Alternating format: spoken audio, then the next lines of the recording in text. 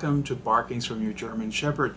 Did you know it's hard to believe for you, looking at me and this beautiful face radiating, that this side of my face is actually numb? Because this morning I went to the dentist and I had a crown put on, and he had all of those little needles to go in to deaden this side of my face. And so, well, I'll show you. Can't feel a thing. You know, a crown is very important whenever you had a toothache, especially, and when your tooth is really rotten, and that's what mine was, really bad. Decay had come in, had pretty well eroded the tooth, and it was pretty painful.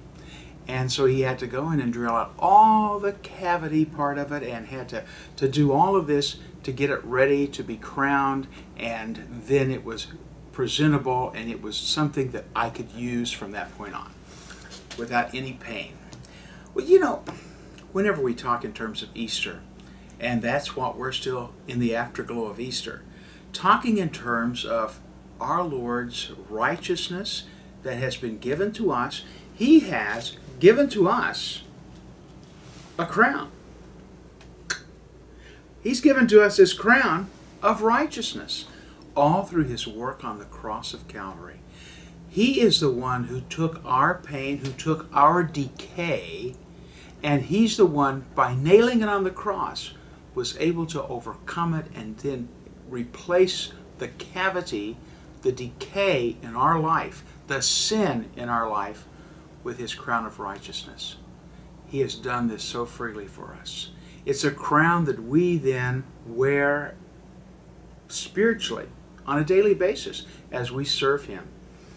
I would like to encourage you to remember, whenever you start feeling some of the decay in your life welling up, remember, you have one who has overcome and drilled out all that decay by putting Himself on a cross, bleeding and dying for your sins, and then rising to life again, that you might receive a crown of righteousness, a crown that lasts for eternity, a crown of righteousness that also then leads and guides your living day by day while you're on this side of eternity, until the day, like the Apostle Paul said, I have finished the course, I have kept the faith, and therefore there is laid up for me a crown of righteousness that is laid up for all those who love the Lord's appearing.